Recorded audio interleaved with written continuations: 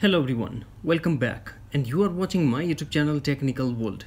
Today in this video I'm going to show you how to use Face ID or Touch ID, or how to enable Face ID or Touch ID for Snapchat on iPhone and iPad. So without wasting any time, let's get started, and before start please don't forget to subscribe.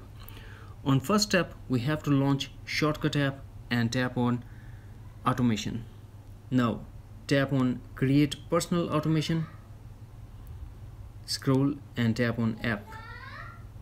Now tap on Choose in front of App and search for Snapchat.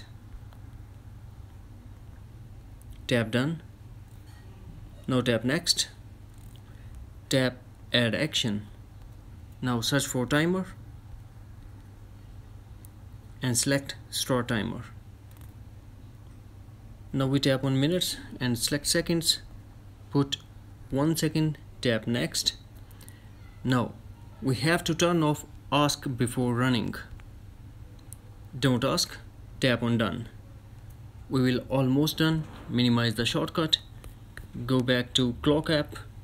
Select on Timer and tap When Timer Ends and select Stop Link.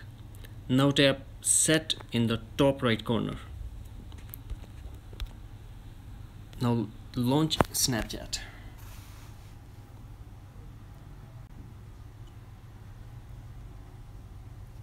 It will lock your screen. Now we have to use Face ID or Touch ID.